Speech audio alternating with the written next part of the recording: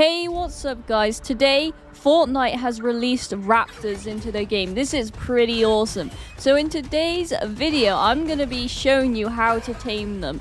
So let's get straight into the video. Firstly, you'll need to get meat. So the best place, in my opinion, to get meat is in Colossal Crops. And you want to go to where the red circle is, because that's where the wild boar spawns.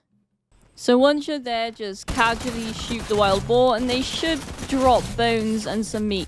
But while landing at Colossal Crops, just be careful because a lot of people land there, so you will run into some people.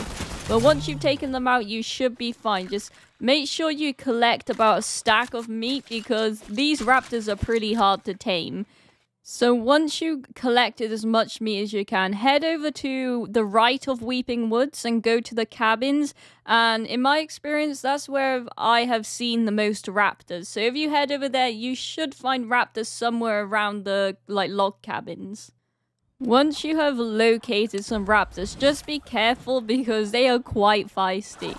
But I ran into a problem here. I kind of ran out of meat because they're like really hard to tame. They keep moving and then they attack you.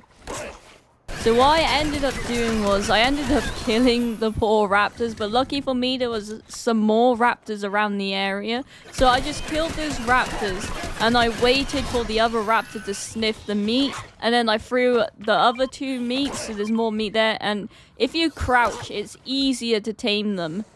As you can see, I actually managed to tame it. You know you tamed it when they got a pink face, and now you just got a little raptor pet to roam around with.